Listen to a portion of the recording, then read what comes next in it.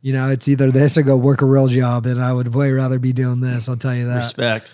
And just like Twitch keeps saying, you know, just main thing is don't change up, you know, just stay ourselves. And, you know, all of our sponsors love who we are. So, you know, if there's ever a sponsor that comes and tries to change our program, we'll just tell them to fuck off. Yeah, as you should. We know what works for us, and just got to keep this show on the road. I feel like there's a time and a place for everything. It's like I used to be a complete screw up, but I figured out over time, like, okay, I can screw around here, be a little more serious here. It's like you kind of got to please a lot of people around you, but you can still be yourself and do it in a way where you're not selling out or you're not doing anything dumb. You know what I mean? Like there's certain times where I got to shake hands that I don't even care about. When you can turn it up or turn it down. Exactly. You know when you got to, you know, actually carry it with a little bit more respect or just a little bit more professional than other places. But it's definitely, we're still figuring it out. My favorite Twitch video is Twitch going up to the case of full drinks. It was like a Monster fridge. It was a Red Bull fridge. A Red Bull fridge inside the thing. And he just grabs it,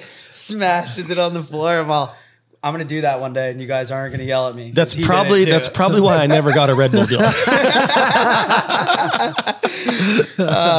I mean, but it's one of my flaws. I like to throw things on the ground. It is a video that gets mentioned a lot. A lot of people always like, hey, remember when you threw that fridge on the ground? Why'd you do that? I'm like, I just wanted to destroy the locker room. It was just there. You know what I mean? Like, exactly. I didn't have an energy drink sponsor from anyone at the time. They're like, oh, were you trying to do that? I'm like, no, I just did it. Nothing against Red Bull. It was just an open wrong fridge. Yeah.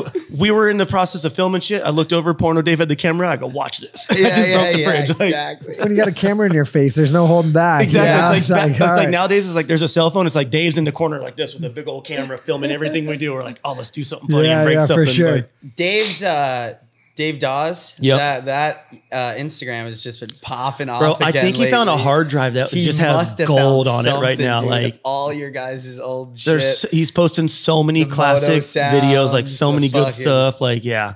I've been watching a lot of that. His YouTube's been killing it lately. Like he has some good stuff on the hard drives for sure.